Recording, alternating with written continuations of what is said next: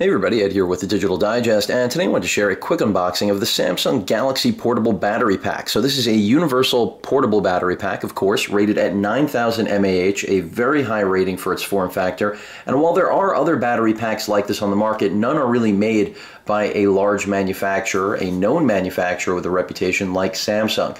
And this is pricey, it's $99.99, promises to charge your smartphone at least up to 3 times, and that's because at a 9,000 rating, it's definitely at least 3 times more than whatever your respective smartphone packs, except for the Galaxy Note 2, because that is a 3100 mAh battery.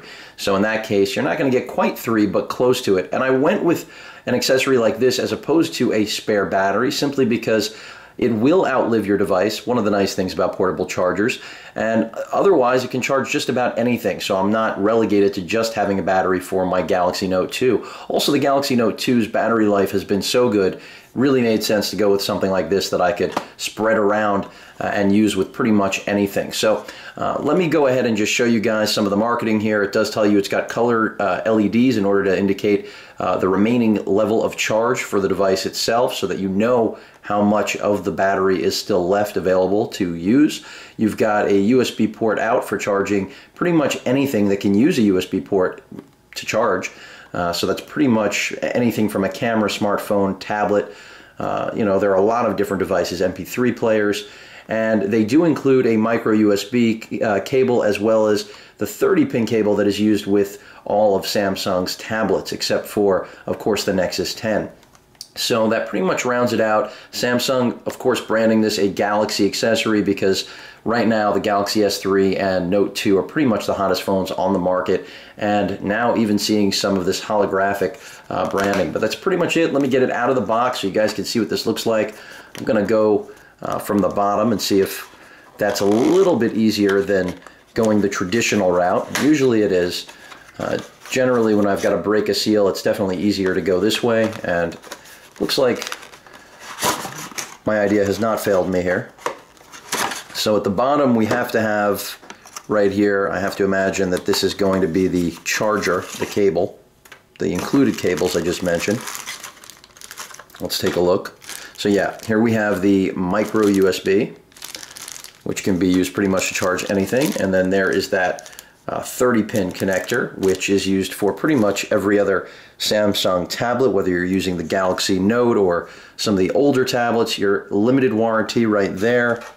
And what was the other piece of paperwork? This is just the general instructions for the battery pack, which I'm not going to get into. It'll be interesting to see what the charging time on this device actually is, because at 9,000 mAh it is pretty beefy, no question about it. But there it is. Pretty small, which is why I liked the form factor to begin with. Definitely some heft to it, because even though it is a small device, it does have a very large battery in there. And as you guys can see, I'll get this into focus for you. Right there is your array of ports in terms of your USB out for charging. So again, anything pretty much that can charge via USB, you're going to plug in right there on the left side.